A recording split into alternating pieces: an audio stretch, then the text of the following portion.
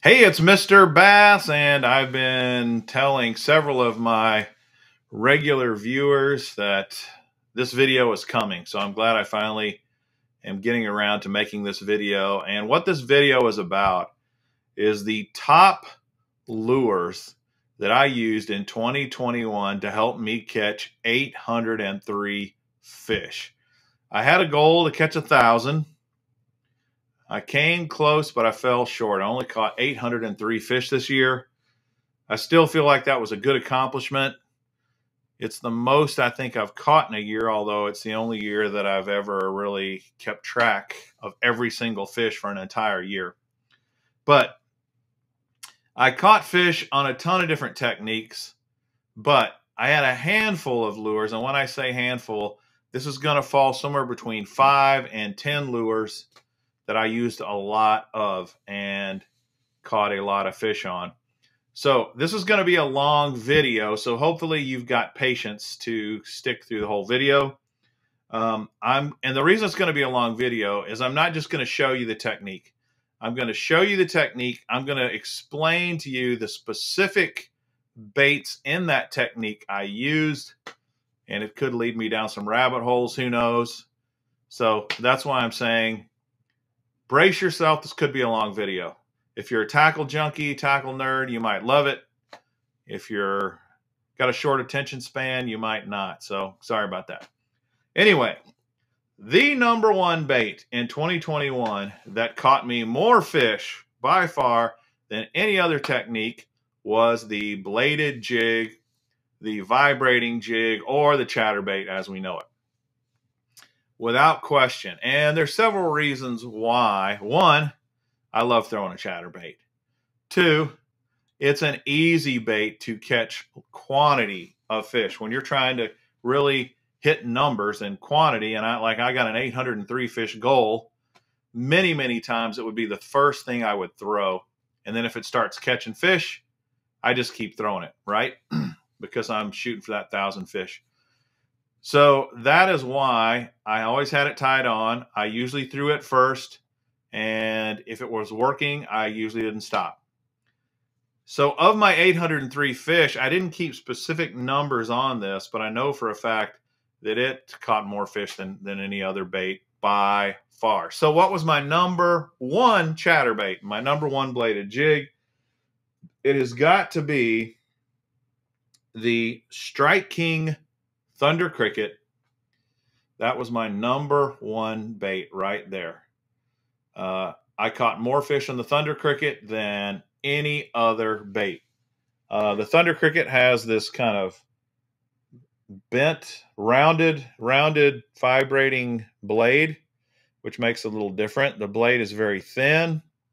It has great color patterns, and it flat out catches fish. It's a great chatterbait, a great bladed jig. The next chatterbait, that probably number two as far as quantities of fish, was the jackhammer. This is kind of the premier top of the line bladed jig in the Z-Man lineup. And of course, Z-Man invented the chatterbait. They were the first ones to come out with a chatterbait. They've got a ton of different models. The jackhammer is their most expensive, and I think it's their best. And this just gives you an idea of what the jackhammer looks like. This is heavier than I throw. Most of the time I'm throwing 1/2 ounce or 3/8 ounce. This is a 3/4 ounce if you really need to get deep. But most of the time I only need those two weights, 3/8 and 1/2 ounce. All right. Then I have a couple of other bladed jigs that I threw quite a bit this year. And they kind of start to blend together as in numbers. One is, this used to be my all-time favorite bladed jig. It's called the Rumblefish, and they don't even make this bladed jig anymore. But it's a great bait. The blade is thicker than the Strike King bait or the Z-Man baits.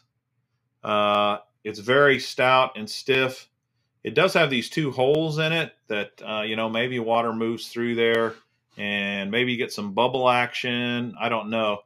All I know is the Rumblefish is an excellent bladed jig, and I wish you could still get them, but you cannot. Then I have a couple of other ones that I threw. I didn't catch a ton of fish on this one, I got to admit, but I did throw it some. And what this is just a chatterbait with a big head and hook on it and no skirt. And you can see it's pretty dirty. It was in my kayak and got a lot of road dust and stuff on it. But I did catch some on this. This is a Z-Man bait. I also caught, I had 3 new chatterbaits that I've never thrown before that I threw this year for the first time. One was the clickbait, the Guggen Squad clickbait chatterbait. Now, some guys say, well, that's not even a chatterbait because it's got this funky wire thing on here. I disagree. I believe it is a vibrating jig. It's a chatterbait copy, and it's interesting because you can adjust the height of how this bait travels in the water, whether it travels really shallow or deeper diving. By bending this wire, you can bend this wire and move it back and forth, and it gives you the ability to adjust the depth of your chatterbait without changing the line size, which is interesting. I got to admit, when I first started throwing this, I didn't like it. It ran really shallow. It almost ran on top of the water, but that's because I didn't realize you could adjust the wire here. And once I figured that out, that kind of solved that problem. Where this thing really shined for me is over wood and timber. It really does well in timber, and a lot of chatterbaits do not do well in timber. They hang up a lot. But the clickbait, I'm going to keep in my box because it does so well in the timber. Now, there's a couple of other baits that I had brand new this year that are also designed around heavy cover. One of them is the cross-eyes chatterbait, which is basically just a snag-resistant bladed jig. This I am really liking a lot. I've thrown it quite a bit. It definitely catches fish. It's a very good bait. And it's pretty much just a standard chatterbait. It does have, the shape of the head is more of an Arky style head. I don't really think that matters, to tell you the truth. But what sets it apart is the weed guard on this thing. It's 2 stiff wires that you could adjust. You could spread them out. You can bring them in. You can bring them up or down. And they do a pretty good job of keeping this bait from getting snagged in the timber as well. So I really like that. And then the last one that I started throwing this year, and I really like, and I'm going to keep throwing this quite a bit, is the Picasso Lures heavy cover bladed jig.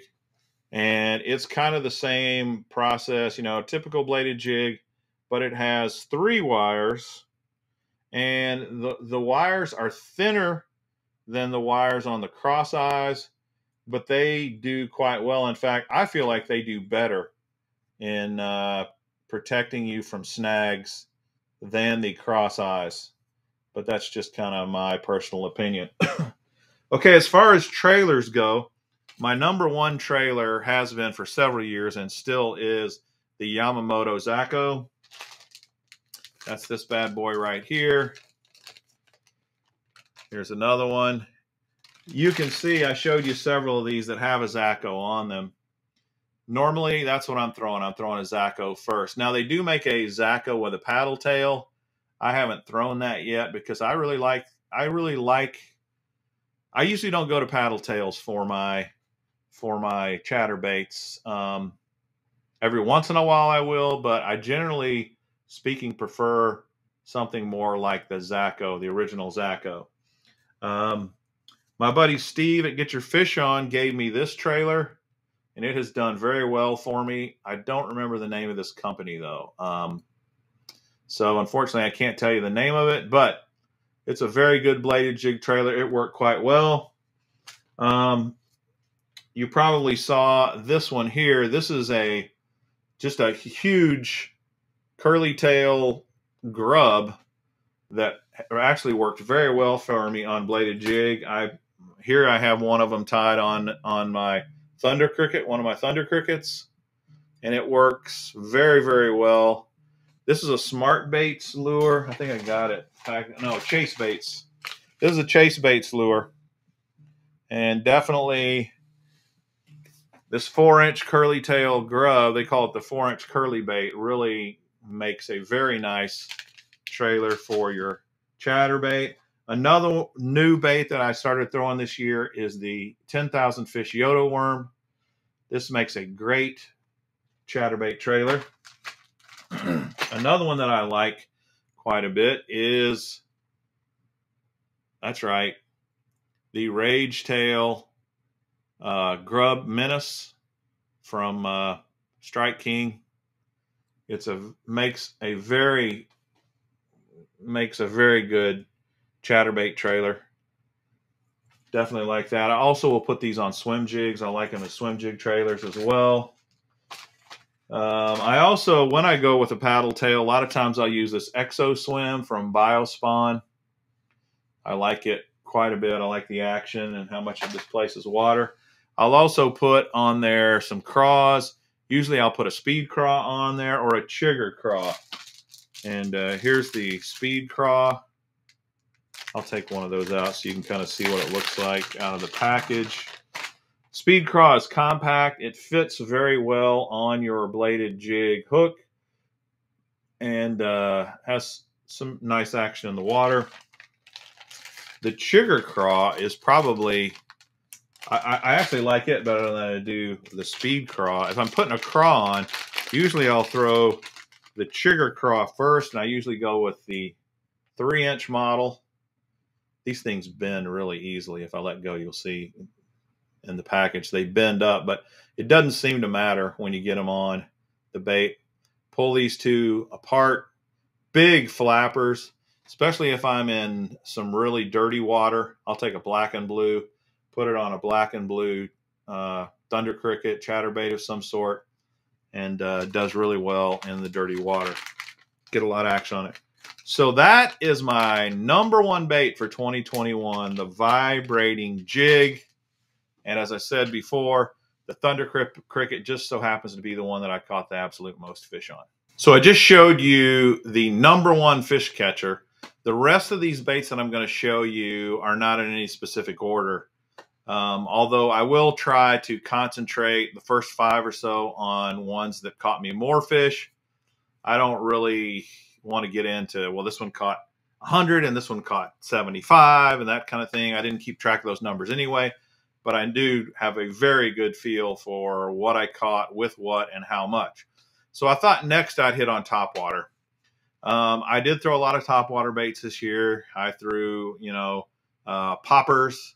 I threw hollow body frogs. I threw spooks, any kind of walk the dog style baits. I threw some wake baits. I threw some propeller style topwater lures. But the #1 topwater bait that caught the vast majority, and when I say the vast majority, I bet 90% of my topwater fish this year came on one bait, and that is the buzz bait. Yeah, the buzz bait was my #1 topwater bait. Hands down, way more than any other topwater lure. Why is that? I don't know, really, to tell you the truth. I just seem to have more luck catching fish on the buzz bait this year. And, usually the way this works is you might have a buzz bait tied on, you might have a spook tied on, you might have some other topwater bait tied on. You start throwing the spook, you don't get any bites on it. You pick up the buzz bait, you get a few bites. Before you know it, you're throwing the buzz bait the rest of the time. What I did normally do, especially first thing very early in the morning, I'd break out the buzz bait, and if it was whacking them, I would just stick with it until it stopped. This is a new buzz bait for me, though. This came, I don't know, maybe a year or so ago, maybe a year and a half. It came in my Monster Bass box. It's the Booyah Squelcher, 3/8 and 1/2 ounce. Most of my squelchers are 3/8. Look how big the blade is. Let me just give you an idea of how big that blade is compared to, here's kind of a normal size buzzbait blade. And here's the squelcher next to it. Look, it's massive. It makes a ton of racket, displaces a ton of water. And it was new for me because it came in my Monster Bass box. I said, well, I'll give it a try. And the first day I threw it, man, I just slayed them. So I stuck with the squelcher a lot this year. In fact, I pretty much only threw 2 baits. I would usually start with this big, super noisy one, the squelcher. I had 3 colors that I was throwing, and this is the color that caught me most of my fish this year. What do they call this color? White chartreuse with the silver blade. In fact, I don't know if it comes with a gold blade or any other colored blades. I only threw it with this silver blade. But this was my #1 color. This was probably my #2 color, kind of solid chartreuse. And they just call that citrus shad. And then the third was a black buzz bait. Has a little bit of red in it. This one they call black. So those were my 3 main colors, and that's what I was throwing most of the time. Now I would modify it. Most of the time I would just keep the skirt on, but sometimes I go to a frog and put a topwater frog on there like this. In this particular instance, I just trim this skirt kind of way back. Sometimes I'll take the skirt, most of the time I'll take the skirt completely off like this one and just throw it without a skirt. But in this case, I thought I'd mix it up a little bit and give it a little more bling bling by leaving some skirt on. You can't have a lot of skirt because it'll interfere with the action of the legs. So that's about the most I'll ever do when I put a frog on. All right, so if they weren't hitting this big noisy blade, my second option was the Boogerman Racket Buzz. This does make some racket, but it's what I would call a subtle racket. It's a lot smaller bait, as you can see, compared to the size of the squelcher. Let's see if I can get them. The squelcher is ginormous.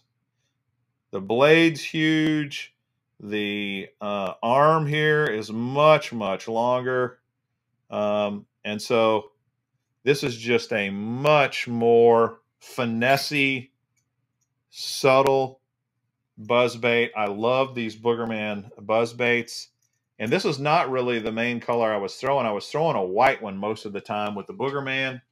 In fact, the tournament that I fished up at the Mississippi River, I was throwing a white one and caught most of my fish during the day on that white one. But regardless, this is a great buzz bait, tried and true. And I just kind of alternated back and forth from those two. So definitely bait #2, I would say, was the buzz bait. Lure #3 of my most used fish catching baits of 2021 is also not very sexy. It's not something to brag about maybe, but hey, I don't care what the bait is. I don't care how much people love it. I don't care how much people hate it. If it's catching me fish, I want to use it. And that is the Ned rig. Yeah, the Ned rig. This is it. Without a doubt, the Ned rig caught me a ton of fish in 2021, and it's going to catch me a ton of fish in 2022. It works everywhere, literally. Smallmouth waters, deep south, far west, Midwest, far north. No matter where you're fishing, the Ned rig works. And I was throwing it all the time. I had a Ned rig everywhere I went, and I was throwing it. Whenever things got tough, whenever the conditions were right, I was throwing that Ned rig. So when it comes to the Ned rig, let me show you the baits that I probably use more than any other bait. Really, it's pretty simple. I tend to stick to the TRD style baits, just a plain old short stick bait. And the Z-Man TRD is probably my #1 go-to. This is one of my favorite colors, Copper Truce. I throw it a lot. Probably the color that I threw the absolute most on the Z-Man TRDs was Junebug. For me, Junebug always works great. It works almost everywhere. The fish love it. This is my #1 go-to color when it comes to the Z-Man TRD. And this is my #1 style of Z-Man bait, just the plain Jane TRD. I will throw the big TRD some. I like the ticklers that has the little tentacles on it. See if I got one of those sitting around here. Kind of like this little guy. It's got, just a few little strands. Mix it up a little bit. They have a little action in the water. That's a nice bait. That's a TRD bait as well. A lot of people are throwing the goat. I did throw the goat some, but I did not catch many fish on it. I found myself going back to the plain Jane TRD more often than any. Here's the big TRD. I threw this a lot as well in multiple colors. So those are the Z-Man baits. When you get away from the Z-Man brand, I had a few others that I really like a lot. This is probably my next to favorite. And this is the Strike King Ned Ocho. Love this bait. Love the action of this bait. Love the shape of it. Love how it fishes. It's durable. It's not as durable as the Z-Man TRD, but it's a very durable bait. And I throw this a lot. Another bait that I really, really like are the Robo Worms. I think they're called the Ned Robo Worm or something like that. These are great baits. Their colors, I think their colors are the absolute best. I don't think there's another company out there that makes as many great colors as the Robo Worm colors. Here's just a couple. They're just like the regular Robo Worm colors. They're just fantastic. They're really awesome. All right. Another one that I found that I like quite a bit was this little TRD shaped bait. And this is the Guggen Ned bait. And the reason I like it, it's the rattling Ned. It's got rattles in it. And sometimes that rattle really paid off. And I don't know why more companies aren't doing the rattle thing. But I really, really like that one. And then the last one that I threw a lot this year, caught a lot of fish on, was the Jackal Yammy fish. These little guys, also great action in the water. They're pretty tough, pretty durable, and great catch fishing. Great fish catching lures. Okay, as far as the Ned heads go, I got a bunch of them that I use. I will fish a Ned rig in cover quite a bit. And so when I do that, I'm throwing an EWG style Ned jig head like this so that I can Texas rig it and fish it weedless. I throw this head a lot. Here's another little basic jig head that I throw. I really like this one. I like this one quite a bit too. I think this is by Super K Jigs. I think that's their brand there. If not, the Super Ks look very similar to that. These I like a lot as well. I think these are Z-Mans. And I think they call this the Ned Locks. This little thing works really good on holding a Laztec plastic on your jig head. You know, Elastec is really kind of hard to get on, but once you get it on, these little Ned lock heads, they work great. So really, really good heads. I like those a lot. So that's kind of the down and dirty on my Ned rigs. Fantastic bait. I'm always going to have one. I'm always going to be throwing it, depending upon how tough the conditions are. As far as equipment goes, I obviously throw it on spinning equipment, and I usually fish my Ned rigs with braid, 15-pound braid, and then I'll have a fluorocarbon leader. And I usually go with a fairly long fluorocarbon leader, 10, 12, 15 feet long. And the size just depends on water clarity, that kind of thing. I usually don't go much smaller than 8-pound test, and I usually don't go any bigger than 12-pound test. Sometimes I might drop down to like a 6-pound test line, but very, very rarely. Ned rig is awesome. You really need to go check out and try a Ned rig. If you're not throwing a Ned rig, you got to try it. Number 4 of the very best baits that caught me the absolute most fish in 2021. This one also is not a real flattery, sexy bait. And when you think about it, if you're going for quantity, if you're trying to hit 1,000 fish, you don't really care about the latest, greatest thing, you know, the spy baits and the free rigs and the Inu rigs and whatever you want to throw out there. You want the tried and true stuff that's going to catch you lots of fish over and over and over. And hey, that's what this is. A 7-inch ribbon tail worm. This is the real deal. It will catch you a ton of fish, and it's actually very fun fishing, and it's so versatile. You can fish it a ton of different ways.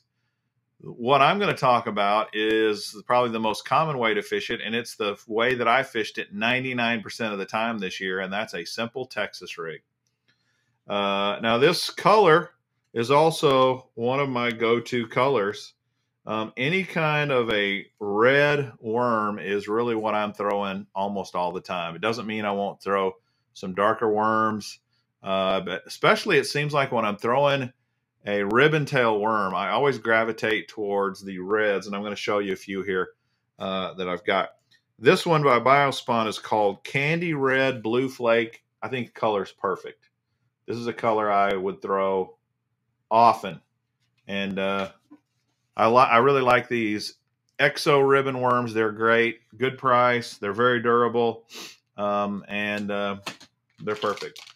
Here's another one that I throw all the time as well. The Berkeley Power Bait Power Worm. 7-inch is my go-to. I will throw a 10-inch as well, but normally I don't start throwing the 10-inch until we get in the super hot part of the summer. And this is another critical color I throw all the time, Tequila Sunrise. I have a Tequila Sunrise in my box always, absolutely always. I like the Power Bait because of the scent compared to, say, the Exo ribbon. So maybe when things are a little tough or I'm trying to get a few more bites, I go with the Power Bait scent. I wonder if they're going to make this in Max scent. Maybe they already do. If they do, I got to get some of those. Yum also makes a Tequila Sunrise, and I found it's just as good as the Power Bait. The only difference is the Power Bait has it's a little more stinky. But 7-inch ribbon tail worm, super versatile. I throw it all the time. How do I throw it? I usually throw it on a worm hook, an offset worm hook. Usually 3/0 or 4/0 size worm hook. And I go with a very light tungsten bullet weight. Usually about 1/8 of an ounce is what I start with. And it's because I usually don't want it dropping super fast. 1/8 of an ounce for most of the time drops it just the right amount of speed and gets great bites. The reason I fish at Texas rig is I throw it in brush piles all the time. I throw it in laydowns. I throw it around timber. I throw it in the grass. I throw that thing, I get it in the junk, and you will catch all kinds of fish on a 7-inch ribbon tail worm. Here's another thing. Cream lures, they make an awesome 7-inch ribbon tail worm. And it's cheap, cheap, cheap, cheap, cheap. This thing's probably half the price of any of those other worms I showed you. So if you're on a budget, you don't have to get fancy. The ribbon tail worms from Cream Lures work great. All right, so that's pretty much it in a nutshell. Let me hit one more technique here that I'll show you. And then probably what I'm going to do is wrap up this video. And then for you tackle nerds that want to see even more of this, I will do a part 2 video that'll probably be just as long as this with another 5 lures to choose from. Okay, this technique I'm about to show you is also a tried and true, dyed-in-the-wool technique. I was throwing it all the time, and it was very, very effective for me, and I know it will be very, very effective for you too, and that is a soft swim bait. And this is my favorite soft swim bait. I tend to throw the Reaction Innovations swim bait more than any other. This is the Skinny Dipper, which is actually a little bigger. The one that I throw mostly is called the Little Dipper. Where's that? I got 3 packs of Skinny Dippers. Here's some Little Dippers. Little Dipper is the one I'm going to throw most of the time. This color is great, Sexy Shad. This is also a great color, Gunnersville Shad, especially if you're in a little darker water. I really like this one too, Shiner. Look at that one. I'll take one of these out of the package just so you can see it up close. To me, the Little Dipper is the perfect little swim bait to put on a little 1/4 ounce ball head jig or 1/8 ounce ball head jig, or any other kind of swim jig head. I usually put it open hook. I rarely rig this weedless. You can with a belly weighted hook rig these weedless. I normally don't do that. I put an exposed hook through it. And let me show you some of the jig heads that I use. One of them that I've gravitated toward and started throwing a lot this year, and I like them a whole lot, are by Z-Man. They're called the Redfish Eye. Look at that big honking eye on there. I think that is very nice. It's got a 2-sided bait keeper, as you can see on there. And the hooks are oversized. They're really big hooks. They're very sharp. Here's the smaller size. That one there that I was showing you is a 1/4 ounce. This is the 1/8 ounce. And you can see the head's a lot smaller on the 1/8 ounce. And I throw the 1/8 ounce more than any other size. Works great for any size, any type of. You can put Kitex on this. You can put any brand of swim bait, paddle tail swim bait on there. Works great. Another swim bait that I throw that works quite well is the Divine swim bait. Gambler Lures makes some nice little swim baits. Of course, here's your Kitex. Can't go wrong with a Kitech or any other brand out there that looks like a Kitech. These kind of are cool. The Realis Booster Wake. And when I'm fishing for smallies, I really like the Spark Shad. It will catch you largemouth too, but for some reason, I just feel like the Spark Shad works way better for smallmouth. To tell you quite frankly, the specific swim bait that you're using doesn't seem to matter a whole lot. But I do feel like I have more confidence in and catch more fish on the Reaction Innovations Little Dipper. That's what I'm going to start with most of the time. It is a great technique. I'll show you a few more swim bait heads just in case you're wanting to see some varieties. But again, I don't think the swim bait head matters as much either. It's got to run true. It's got to have a nice hook. It's got to do its job without getting in the way of the action of the swim bait. That's the most important thing. Let me show you a few of these. This one I really like by Jewel Baits. It's called the Gem Shad. It has a very nice bait keeper on it. The thing I like about this one more than anything is the fact that it's got a weed guard. So when I'm fishing around cover, which I do fish around cover a lot, I like to have a weed guard like this with an open hook rather than the belly weighted hook I was talking about earlier. I think this is a 6 cents one. And here's one from Dirty Jigs. I like the Dirty Jig swim bait heads quite a bit. But you know, you can basically tell there's a common theme here. You got a nice open hook, you got a decent bait keeper, and you got a swim bait head that you can tie your line to.